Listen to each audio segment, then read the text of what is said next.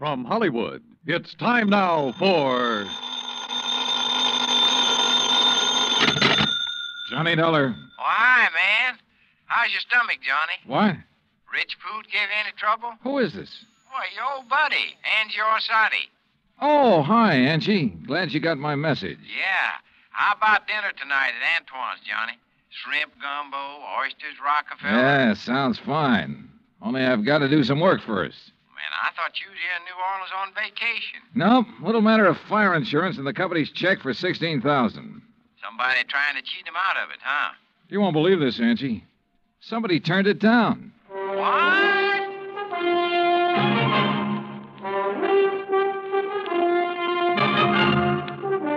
Bob Bailey in the exciting adventures of the man with the action-packed expense account. America's fabulous freelance insurance investigator. Yours truly, Johnny Dollar.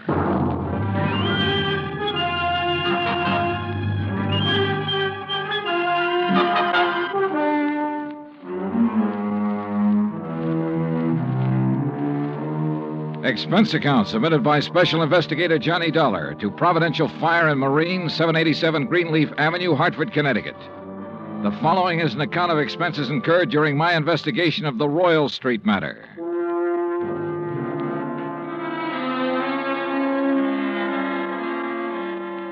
Expense account item 1, $103.82, transportation to New Orleans.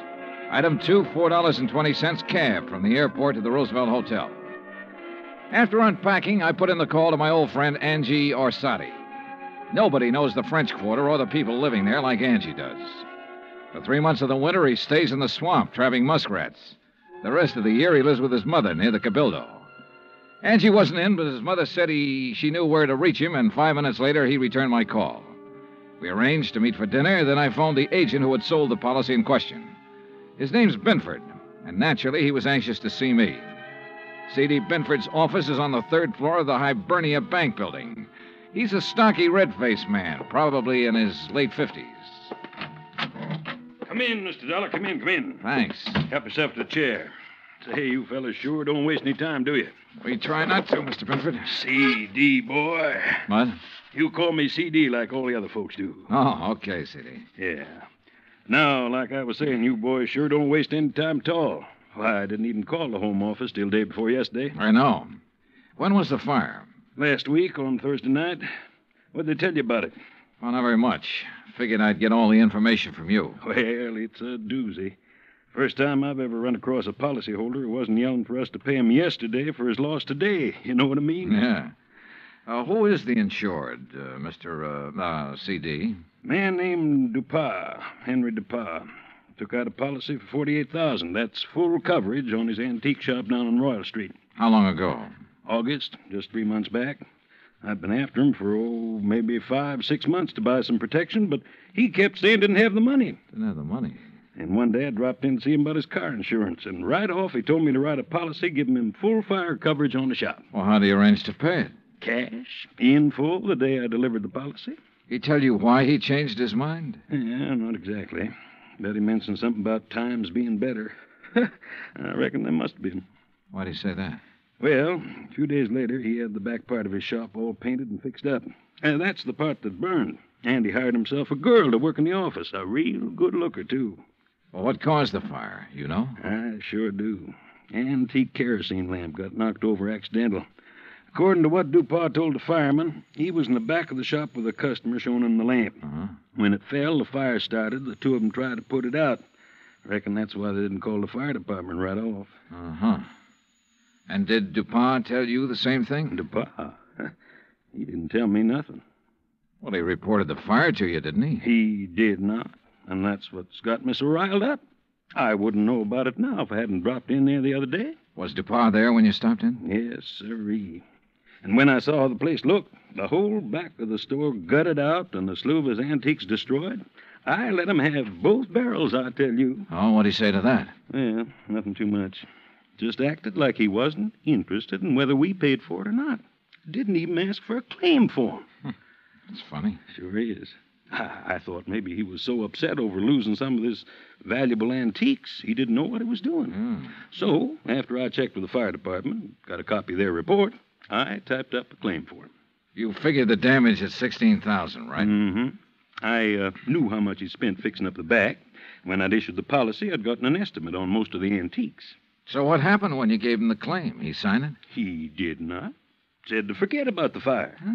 And when I kept after him, he called me a busybody and told me to get out of his shop and stay out. What do you think, C.D.? You have any idea why he didn't report it or sign that claim? If I had, boy, I wouldn't have sent for you. I left Binford's office and walked over to Canal Street. The sun had gone down and a cool breeze was coming in off the river, bringing with it the smell of coffee beans and fruit from the banana boats. I crossed Canal and turned onto Royal, heading into the French Quarter. When I reached Henry Dupas' antique shop, I stopped. There are a lot of antique shops on Royal. All of them look pretty much the same. The buildings as old as the fine rosewood and mahogany pieces they shelter. There was nothing different about this one, at least from the outside. The fire had started and finished in the rear of the building. I tried the front door, but it was locked. I didn't think anyone would be there that late, but I knocked anyway.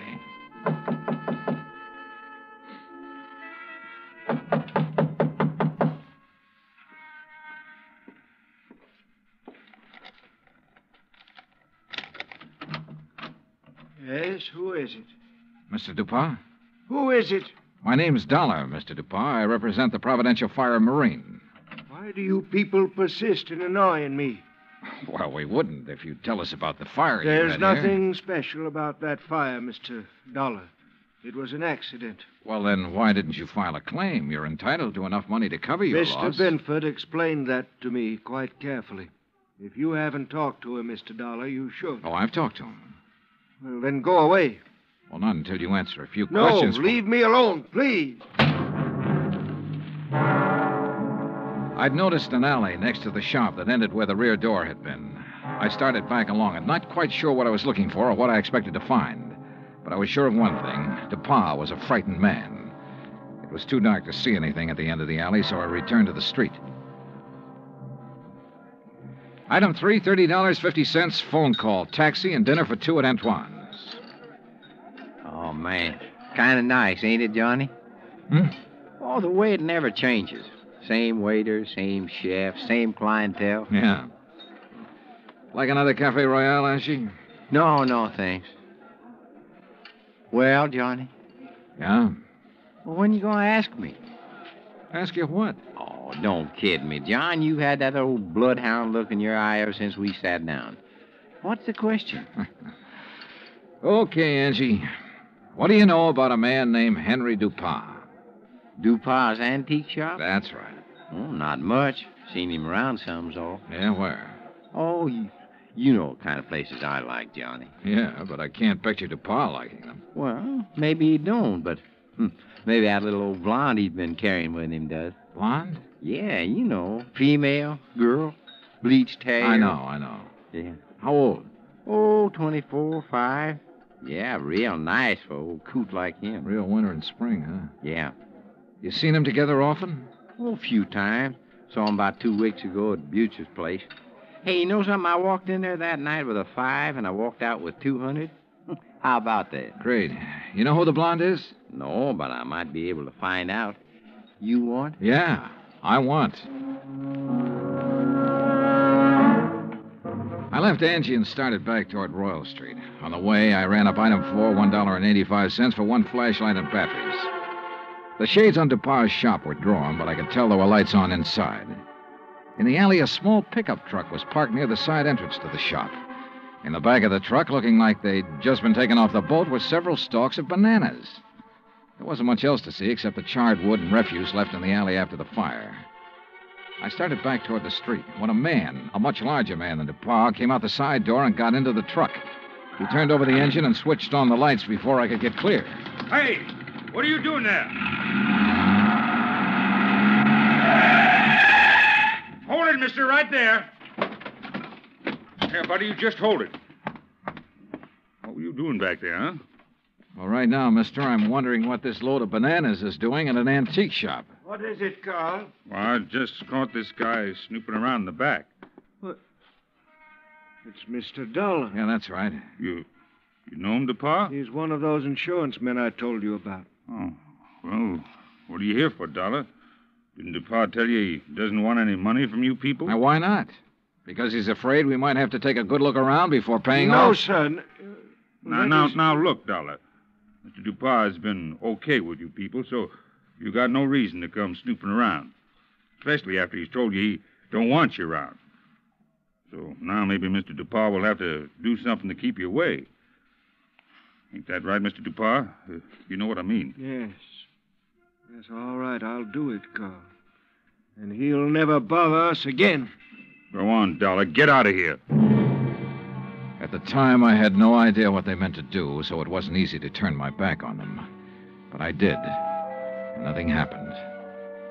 I went back to my hotel and hit the sack, and I must confess I slept later than usual the next morning.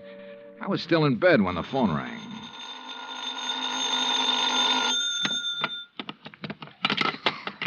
Johnny Dollar. Well, hey, now, where's my dynamic northern friend? Oh, he's off today. I'm taking his place. Well, in the news I got, well, I reckon it'll keep till tomorrow. Yeah. Well, so long. No, wait, Angie. Yeah. Did you find out anything about that blonde DuPont's been seeing? Sure, everybody around the French Market coffee shop used to know her. Used to, meaning up till she went to work for Mr. DuPont. She worked for DuPont? Yeah, in the office at his store. Started in there about 3 months ago. Well, come on. Well, since then, nobody sees her anymore. At least none of her old gang. You know where she lives? Yep. The Pont Alba Apartments. That is, unless she has moved. What's her name? Rose Ellen. What? Yeah, she used to be a dancer. That enough for you to go on? Yeah, Angie, thanks. That's plenty. Expense account item 5, $1.40 cab fare from my hotel to the Pontalba Apartments. The list of names on the register near the manager's office told me Rose Ellen's apartment was number 215. But when I got up there, the girl who opened the door wasn't a blonde. Yes? Oh, I'm looking for Miss Rose Ellen. She isn't in. Oh, she at work? Who are you? I mean, are you a friend of hers? My name's Dollar, Johnny Dollar. I'm an insurance investigator. Well, she hasn't done anything, has she? Well, not that I know of. Look, Miss... Garbo. Garbo? May Garbo. You're a dancer, aren't you? How'd you guess? Oh, I'm good at recognizing talent. Oh? Would you like to come in? I've got some coffee on. Well, that'll be just fine. Say, you've certainly got a nice view of the square from here. I suppose. Don't you think so? Oh, sure, if you like that sort of thing. Me, I just think the square's kind of square. Oh, oh, that's good. That's very I brought good. it up the day we moved here. You and Rose move in here together? Uh-huh. Oh, sit down, Johnny. Make yourself at home. Well, thanks. Gee, you're so polite. You wait to be asked. Yeah. Look, tell me, what time do you think Rose will be home? Oh, I couldn't say. May, this is important. What time does she usually get home? Well, I don't know. I mean, after all, she's got her own life to live, you know, and I'm not her keeper. Okay. Sometimes she doesn't get home for days. Oh, I better get the coffee. She ever say anything to you about the fire? Yeah? What fire? The fire down at the antique shop. No, you want cream and sugar? No, thanks, just black. Good. When was that? The fire? Last Thursday night. That's funny. What's funny? That was the last time I saw her. What? Yeah. Rose went to work last Thursday, but she never came home.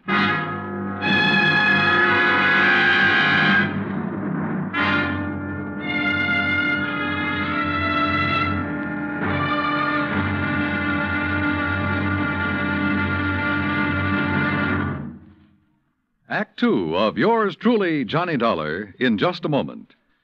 Now, Act Two of yours truly, Johnny Dollar, and the Royal Street Matter.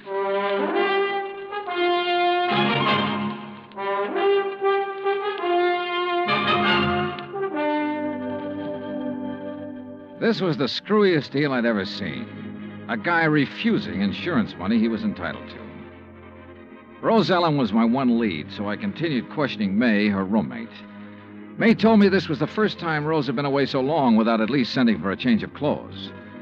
I asked about Rose's boyfriends. She told me Rose had been going with one other man beside Dupont, but she didn't know who he was. After May promised to call me if she heard from Roselle, and I left. Expense account item 6, $1.90, taxi from the Pontalba Apartments to the Hibernia Bank Building. My insurance contact, Binford, wasn't in. So while I waited for him, I wondered again why Dupont had refused to sign the claim for the fire damage to his shop. Could he afford a loss of $16,000? I wondered if something had happened in that shop, something Dupont tried to cover up with a fire. I was wondering what it could have been when Binford walked in. Well, I'm glad you're here, Johnny. We got trouble. Oh? I hear you paid Dupont a call last night. That where you've been? Yeah. He phoned me about 10, wanted me there fast. Oh, boy. I wish I had sense enough to stay away. Well, what happened, C.D.? Now, before I tell you that, you tell me what he said to you last night. Nothing important. Just something about fixing it so I couldn't bother him again. Oh? Well, he did. How? He canceled his fire insurance policy and every other policy he ever bought from me. Cancel? Yeah. So you might as well go on back to your hotel and pack, Johnny. It's none of your affair now, no matter what he's up to. Yeah, it's too bad it had to turn out this way. You want a drink before you go? Yeah, I guess I need one. Yeah. What'll it be, scotch or rye? Scotch, neat, please. Good, saves making a mess. When you reckon you leave? Oh, I don't know. I'll check with the airline when I get back to the hotel. Mm-hmm. Yeah, there you go. Thanks. Better luck next time. Mm-hmm. Well, that's that. C.D., Hmm? what about the policy? Policy? Did he return the policy to you? No, I said do it tomorrow. But he's covered until he does return it. Does he know that? Why, no. I don't reckon he does. Good. He might get careless. And as long as that policy is in force, I can bother him as much as I want. Oh, I don't see what's the use, Johnny. He'll have it here by tomorrow evening. That still gives me 24 hours to get lucky. C.D., you said something about a customer being with him when that kerosene lamp was knocked over. Mm-hmm. According to what he told the fire department, there was. You had that person's name? Well, I should have. I took it from the fire department report, and I've got that right here. Here it is. Now, let's see. Mm-hmm. The name was Andrew W. DeLong. Address 1515 West Claiborne.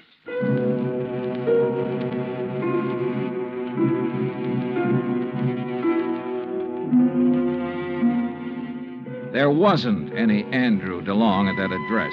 We checked the telephone book and the city directory, and the only Andrew W. DeLong we found was out in Metairie, in a mausoleum. So we drove back towards C.D.'s office.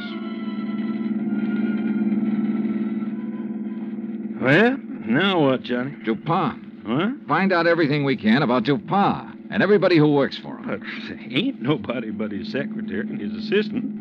Fellow named Carl. Yeah, how long has Carl been working for him? Oh, about as long as she has. Does this Carl own a fruit stand? Well, not I know about. Why? Oh, I just wondered. Hey, what time is it, C.D.? 2:15. Say, if we're going to check on Dupont's credit, we better get to the bank before the close. You're driving. Let's move. Expense account item 7, $22.80. Telephone calls and a couple of gratuities to obtain a lot of information about Dupont. I learned, among other things, that he'd banked almost $11,000 in the past 3 months. Before that, almost nothing. But there's no law against making money, so I still had nothing concrete to go on. At 5:30, I left Binford, went back to my hotel, and there found a message from May, Rose Ellen's roommate, asking me to go to her apartment immediately. So I did. Oh, Johnny. Yeah, hi, May. Oh, well, come in. Johnny, you know what you made me promise. Yeah? Well, it happened. You mean you've heard from Rose? Well, no, not exactly. But a man called this afternoon and talked about her. Oh, well, I hope he had only nice things to say. Oh, yes, he said she's just fine. What? Didn't you hear me? Yeah, he said she's fine. Fine. Well, what else did he say? Well, he said he was going to come by at 4 o'clock and pick up her clothes. I should have them ready. No, but of course he didn't. Well, he did so. He did? Oh, what man? You know him? You get his name? Mr. Dollar, you don't think I'd let Rose's things go out of here with a complete stranger, do you? Of course he told me his name. Well? You aren't nearly as polite as you were this morning. All right, I'm sorry. What's the man's name, darling? Oh, well, that's much better. It's Grant. Grant? That's right. That doesn't register. From the way he talked, he must be the one Rose was going with while she was dating that old antique. You ever see this guy, Grant, before? No, but I'm sure he's the one she talked about. Really, it used to get so tiresome. Carl this and Carl does that. Oh. What? I said, oh. May, tell me, where did he say he was taking her clothes? Well, he didn't say. Just put them in that old truck. Thanks, sweetheart. See you later. I needed a fast car and a driver who could handle it, so I called Angelo Arsati. 20 minutes later, we parked in front of Dupaz Antique Shop. There was a dim light on inside. Now, look, brother, there's really no reason for you to get mixed up in this thing. Oh, you kidding, son? Looks like Dupaz ain't gonna answer. All right, let's see what this hunk of stone will do to the glass. Here. Hey, that got it. I can reach through the lock.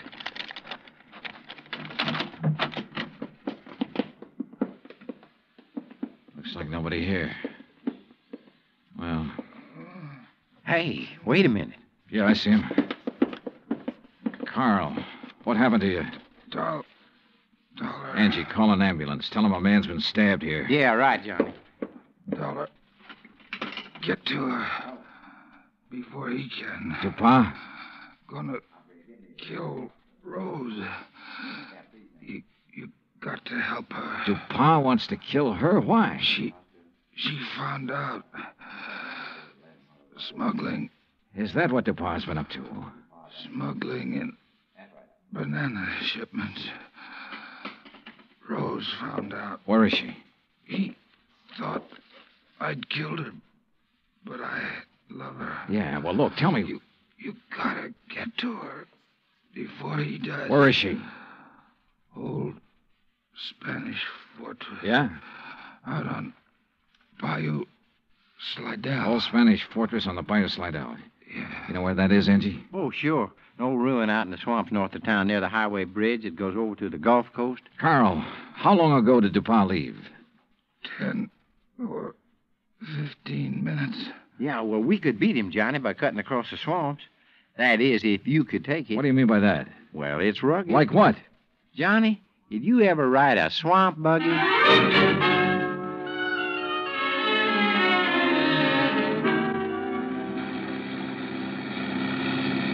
Brother. How much farther, Angie? Well, should be right up ahead. How can you tell? All I can see is swamp and marsh grass. Yeah, well, I done a lot of trapping out here. I know the channel. Think we'll make the old ruins before Dupaz? Well, we got to, don't we? Hey, there it is. That old wreck is called a fortress? Man, that's it. Well, get us up as close to it as you can. I don't see anybody parked. There's nobody approaching the bridge. There we are. Come on, let's go. Hey, look, John. There she is at the side entrance. Yeah, I see. Rose! Rose Ellen! She's scared. She ducked back inside. Rose! We're friends of Carl's. He sent us to help you. Well, come on, Johnny. We can get inside to her through this here doorway. Okay. This place looks like it's about ready to fall apart. Rose! Yeah, man. Dark in here, too. Yeah. Don't step on them falling bricks. Okay. Rose! Rose Ellen! Yes? Where's Carl? Dupaz tried to kill him. Oh, no. Rose! Come on out here where we can see you. Rose!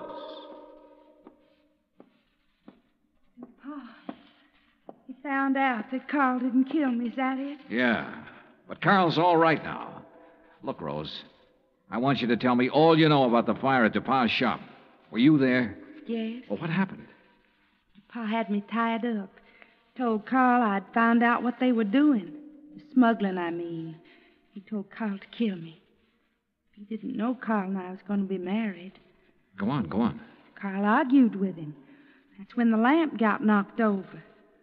They didn't stop arguing until DuPont said he'd kill us both. So finally, Carl told DuPont he'd take care of me. Well, he had to, or DuPont would have killed us. But instead, Carl brought you here. Yes. Oh, come on, Johnny. Let's get out of this dark hole. Wait a minute, Angie. Rose, do you know why DuPont was afraid to report his fire to the insurance company? Some of the things he smuggled in was lost in the fire.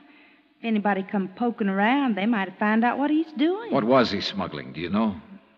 Little tiny boxes filled with white powder, hidden in the bananas. Johnny, narcotics. Yeah, sure. No wonder he banks so much money so fast. I'll bank much more after I get rid of you, Dollar. Look at that. There he is in the door. Yeah, watch it.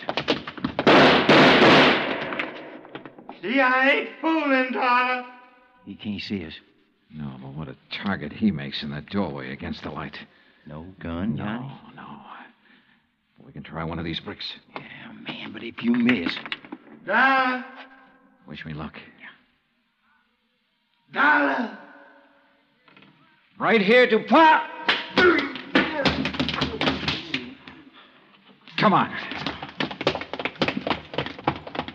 Oh, man, dear. You could qualify for the New York Yankees, Johnny. All right, DuPont. On your feet. Let's get out of here.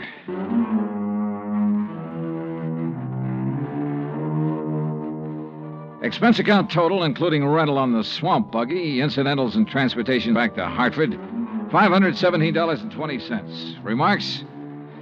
Well, where he's going, DuPont wouldn't have any use for the insurance money anyway. Carl Grant turned state's evidence and clinched the smuggling charges against him. Because of that, Carl may get off easy. I hope so. He and Rose could make a very happy couple. And to remarks and a report. Yours truly, Johnny Dollar.